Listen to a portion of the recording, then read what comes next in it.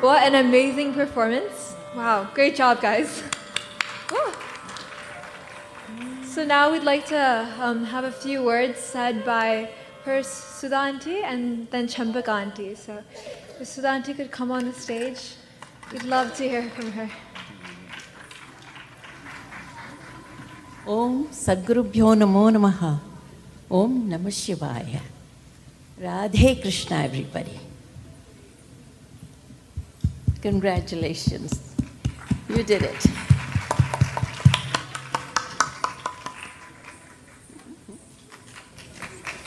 God bless you, God bless you, God bless you.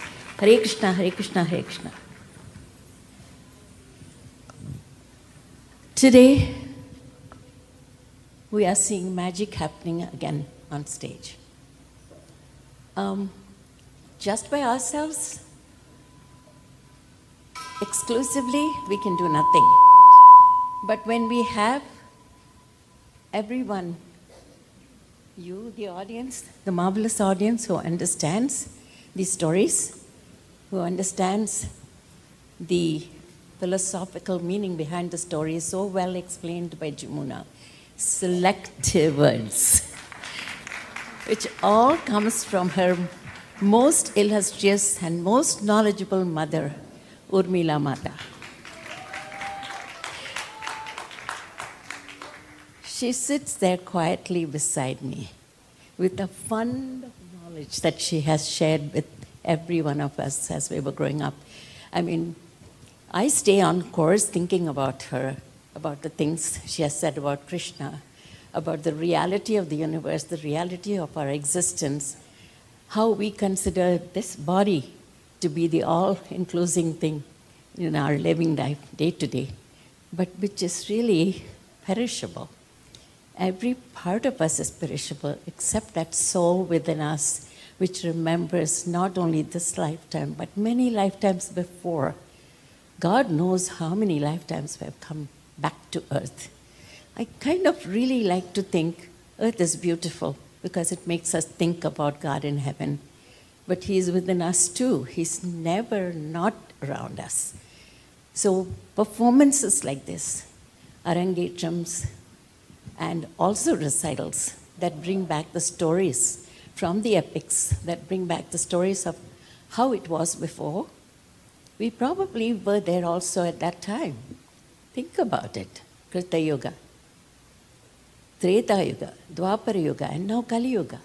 How many yugas have we also come and gone? We don't know. Maya shrouds all our abilities. Maya doesn't allow us to think about how we were before, how much we have advanced or gone down. But we think this is reality. And when we come to programs like this, in which, with the support of this marvelous orchestra, we cannot say we are doing it. How can we? The energy comes from above. The energy, He's the soul for all of us. Mata and Pita, Guru and Devam, one source. And from that one source, every time He breathes in, He takes away all that He's given us. Every time He breathes out, He creates a million more universes. So we're only instruments who stand here, who try to think about His various leelas and His mastermind that He stays behind everything and says, do this now, do that now. You think these children could have accomplished this just by their own hard work? No. He's the energy behind it. So today, if all of you have seen this brilliant recital by these two children, they haven't had any sleep. Yesterday, they started around 10, and they danced all day. I came at 12:30 from Boston, and they were already dancing, so I watched them on FaceTime.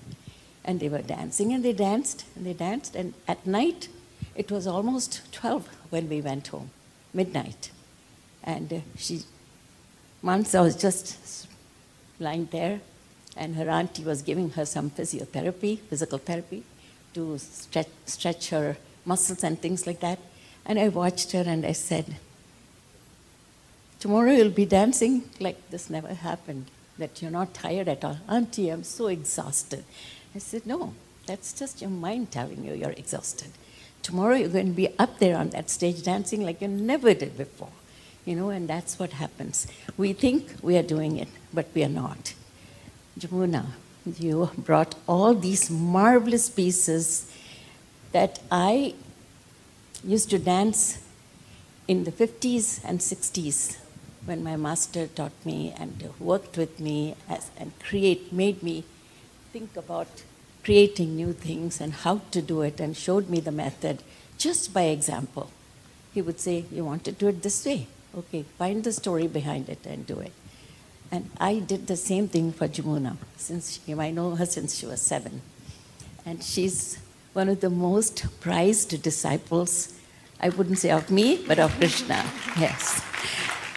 And Krishna has kept us together for a reason. And so, who knows, we will probably find that amazing source together at some point in time. Like we have not already found him, but we hope to find it again. For the audience that are present here, all I can say is above and beyond all this hard work that has gone into it, there is not words that can say how I feel today as I stand before you. I'm thrilled. I'm more thrilled because I was here for the previous one of Rupa's, the previous Arangetram. I never thought I'd be here. And today also I didn't think I'd be here, but Krishna draws me back again and again to North Carolina. I wonder why. That's because of her, But there's much more that Jamuna has done after learning whatever little I could share with her. And she keeps growing larger and larger every time I see her, because to me, she's like Radharani. And I feel telling her that. I tell her that all the time. And I know that she'll continue to regale you all. Please support as much as you can. The Padma Dance Academy is here. Send your children. Let them all learn about Krishna. Let them learn about Shiva. Let them learn about Parvati, Ardhanarishwara. Shiva, Shakti, separated to our eyes, like our 2 eyes. But they are one. The third eye of his says it's all one. The infinity. That's only one. We are one. Even in our old selves, sometimes you find yourself like a female, giving way to all the despondency and all the negativity and all the despair, which shouldn't be there. And at times, when nobody else can help, this mother in you rises up and faces any kind of adversity. So Ardhanarishwara is us too. The soul knows. Everybody's soul knows. So there is a lot of Maya in the world today. There are people perishing in one end of the world. People are losing things. Everywhere things are being destroyed and remade and, this plaster of Paris things, these buildings, these huge, huge buildings we see. The body houses a wonderful soul which feeds from the highest soul possible, the highest consciousness that is within us. Let us keep our 5 faculties open to receive the knowledge that He's pouring into us every minute of the day. Let's not let go of it. Let's be happy together. Let's smile together. Let's spread the name of Lord Krishna, the name of Lord Shiva, the name of God, the name of that consciousness that everyone should know, your children should know. It's not the television, it's not the game shows, it's not what we read about in the papers. Those are all there, yeah.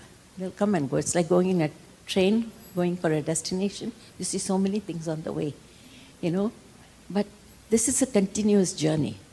Let the children know they are here for a special reason. Children need to be nurtured. And they'll keep on bothering you like she was being bothered yesterday by little Mansha's brother. He kept saying, Mom, Mom, Mom. She says, let us talk. We are trying to, and Raghav kept saying, Mom, play that song, play that song. He wanted to do this Bhangra rock. I said, okay, let's just play. Children are children. But my guru always says, when older people, the elders, and children ask you something, stop what you're doing and look into what they need. It takes a split second to please them.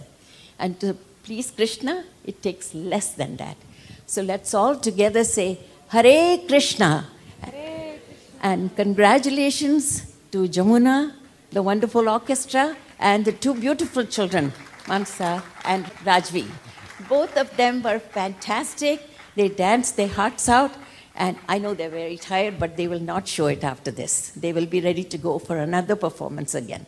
So, Radhe Krishna, Radhe Krishna, Radhe Krishna. Om Shambho Mahadeva, Om Ganesha, Om Sadgurubhyo Namo Namaha. To all the elders in the audience, my pranam. I'm very, very happy today. There were moments when I was also feeling, this distance and all these things that are happening should not happen, because every now and then God is giving you a chance to come and partake in something so sweet, so divine, and so beautiful. And I hope this continues forever and forever. Radhe Krishna. God bless. Thank you so much, Aunty. Thank you for being such a beautiful audience. Give yourself a big hand. Yes, thank you. The audience, actually, they say sometimes is more important because without an audience, there is no presentation, right? So yeah, thank you for being an amazing audience. And I just want to thank Sudha Aunty for opening up this world for me, the world of the heart, because like she said, in the world around us, there are so many disturbances, so many things always going on, so many fires to put out. But inside the heart, there is music, there is song, there is dance, there is joy, there is connection. And that's the world that Aunty has opened up for me. And I started learning from her when I was 7, but actually as young as 2 or 3, I was watching her and her daughters and her students dance at the temple in Detroit. And my heart was immediately pulled towards them. And from as early as I can remember, this is the life I wanted to live. I wanted to live a life of dance and song and music for the pleasure of the Lord in the temple. And so thank you, all of you, for creating that world with me. And I think we might be ready for the next item. The next item is very intense. It is the grand finale item, the Tilana. And like Aunty said, these girls have astounded me with their perseverance and their stamina and their dedication in general. I actually had emergency surgery last week, and so I had to miss actually a lot of rehearsals with them. But they were undeterred. They kept practicing. Gopal was with them, Gayatri was with them, and they had each other. So nothing stops them.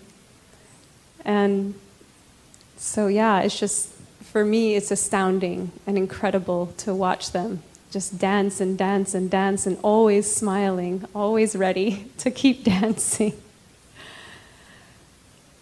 And so I think that was our MCs here. We can move on with the show. They were the ones who told me that we needed to speak after the Ardhanarishvara, so I'm under orders right now.